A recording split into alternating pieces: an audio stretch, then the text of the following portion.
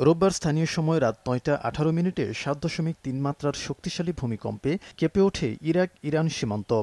মার্কিন ভূতাত্ত্বিক জরিপ সংস্থা জানিয়েছে, উত্তর ইরাকের আধা স্বায়ত্তশাসিত কুর্দি অঞ্চলের দক্ষিণ পূর্বাঞ্চলীয় সুলাইমানিয়া প্রদেশে এই ভূমিকম্প আঘাত হানে। ভূমিকম্পে কুর্দি অধ্যুষিত বেশ কয়েকটি গ্রাম ধ্বংসস্তূপে পরিণত হয়। ভূমিকম্পের উৎপত্তি কেন্দ্রস্থল থেকে ৩৪ কিলোমিটার গভীরে। কম্পন ১ মিনিটের বেশি সময় ধরে স্থায়ী হয়েছে বলে জানান স্থানীয়রা। এতে হতাহত হয়েছেন অনেকে।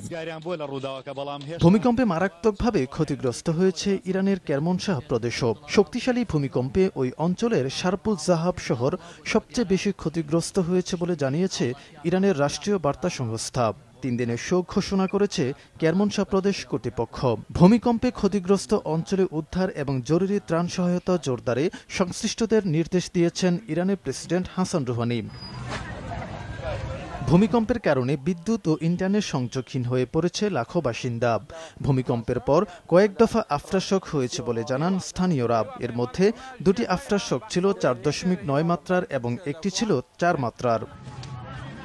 ইরাক ইরানের পাশাপাশি তুর্কি, কুয়েত, আর্মেনিয়া, লেবানন, সৌদি আরব, কাতার এবং বাহরাইনেও এ ভূকম্পন অনুভূত হয়েছে। ফাইয়াজ আহমেদ, সময় সংবাদ।